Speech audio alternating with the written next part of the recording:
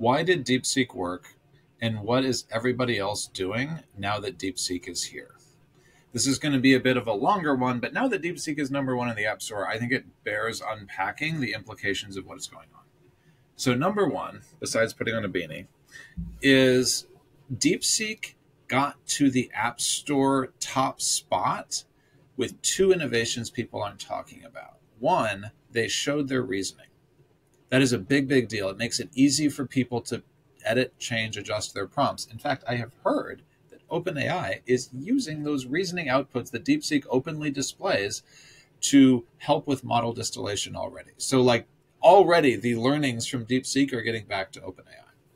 But the larger lesson learned there is that showing reasoning is a UI innovation that more model makers should adopt. It makes it really obvious what the model is doing.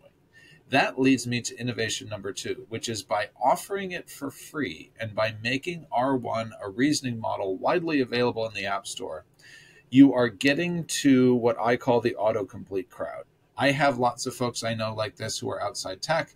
Many others do too. I like to think of it as Uncle Ted at Thanksgiving, who will tell you ChatGPT is nothing but autocomplete and roll his eyes over the turkey.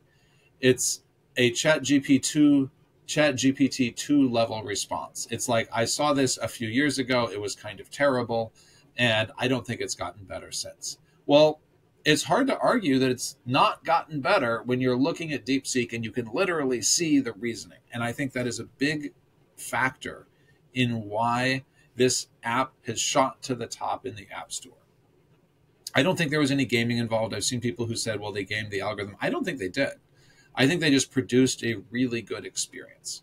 So this brings me to the second part of the video. What is everybody doing about that? Number one, everybody is not reading their terms of service, which are super creepy and concerning. If you look at it, you only get redress through Chinese courts. They do not actually delete your data when you delete your account. They are keeping a monitoring table that they tell you that they are keeping for quote unquote illegal activities that they won't define. They do not clearly give you rights to the model outputs. So in theory, if you got a startup idea from a DeepSeek model output, it is possible that DeepSeek could make a legal claim to that startup. I don't know that they will. I'm not saying that they will. But the fact that the legal terms aren't clear should be really worrying. And if you compare them versus OpenAI, like people complain a lot and rightly hold OpenAI and other model makers to a high bar. DeepSeek is a lot farther back on that. DeepSeek has really, really concerning and invasive terms of use. They log your keystrokes. Now, my crowd, the people who are talking here, are going to immediately say, that doesn't matter. I can run the model locally. And my answer to you is, you can run the model locally, but 99.99% of people are using the frickin' app. And they are going through that same terms of service and not even noticing. So that's the first thing that's happening. And it is a concern. If you're worried about TikTok and you're worried about like the app collection and data collection from TikTok, I would argue this is worse because it captures your direct thinking and the model outputs are things you can't necessarily use. It's scary. Okay. The second implication around what people are doing is model makers in the US are desperately playing catch up. That's not a surprise, right? But they're playing catch up in interesting ways. They are doubling down on the fact that they need the money. They need the billions of dollars they're investing for chips for next generation models. And they're arguing it on 2 points, which I think are both correct. First, if you want to make a next generation model, that is much harder than making a model for parity. And what DeepSeek has done is make a model that seeks to be roughly on parity with state of the art. And that is easier versus making a model that is going to push the cutting edge. And that's much more expensive. And so that's piece one. Piece two is serving all of that inference, serving all of that compute to people who ask for responses is not cheap. And it takes a lot of chips.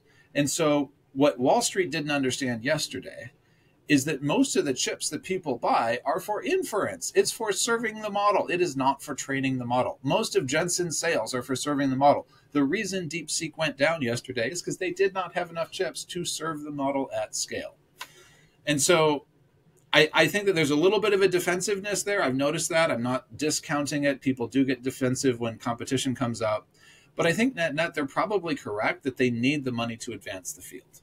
Now, I will say one of the things that is under discussed, and this is the third thing that like people aren't really talking about, but people are actually doing.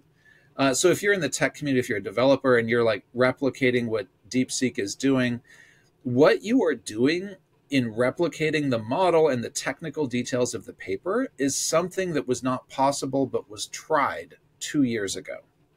And so what they are able to do now with group policy reinforcement, with essentially reading reasoning out of the data stream that they're training on, was tried previously and it didn't work, and now it does. And the reason why it works is because reasoning models like O1 have come out, generated a ton of tokens into the data stream. We have a lot of evidence that's very public of humans either praising or criticizing specific model responses. And that is now in the general internet data availability, which means DeepSeek can train on it, which means that other model makers can train on it too. And so what we're seeing really is a reasoning takeoff moment. Before, there weren't enough examples of model reasoning out there with humans either saying yes or no, good or bad, for models to learn what reasoning looked like just by reading through the data set and doing some group policy reinforcement. Now there are. In the last year and a half, 2 years, that has changed. Now there's enough reasoning examples out there that you can hit a critical mass. I think the number I saw for critical mass was 800,000 responses or 800,000 samples. I don't know if that exact number is true, but the point is there's enough of them out there that you hit critical mass and you were able to actually use a technique that had been tried previously and discarded to grow a reasoning model more organically, for lack of a better term. We're not talking about artisanal organic models here. We're saying basically the model didn't need an external validation point to learn reasoning. And that is a big deal. And that is being rapidly replicated now that people have figured out it works. And so that's the third thing people are doing, is they're replicating DeepSeek's results and they're seeing it work. And that means that we are at a point where models are effectively very close to self-improving. They can look at reasoning, they can learn reasoning on their own. And if they can do that, then the higher quality responses they produce into the data stream are going to be used by the next generation of models to improve faster.